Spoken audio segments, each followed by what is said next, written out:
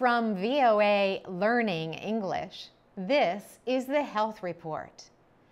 Ketamine is a drug that puts people and animals into a deep sleep. Doctors inject it into patients so they can be operated on.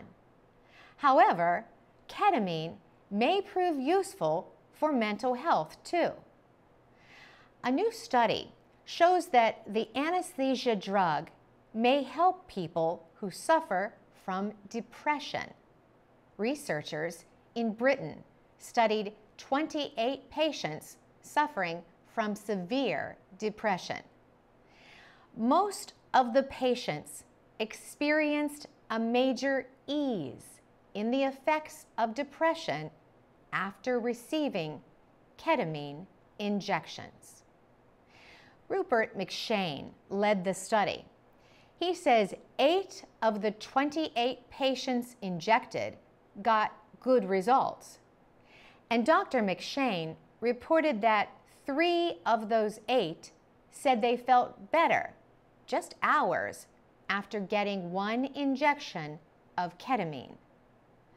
The drug's apparent effects lasted 1 to 6 months. Researchers in the United States have carried out 6 larger studies on ketamine and depression. They found the drug quickly eased the effects of a kind of depression that is usually resistant to treatment. Carlos Zarate is a researcher with the U.S. National Institute of Mental Health. He says there are 30 different kinds of antidepressant drugs on the market. But he says a single kind will not ease all the effects of the disorder.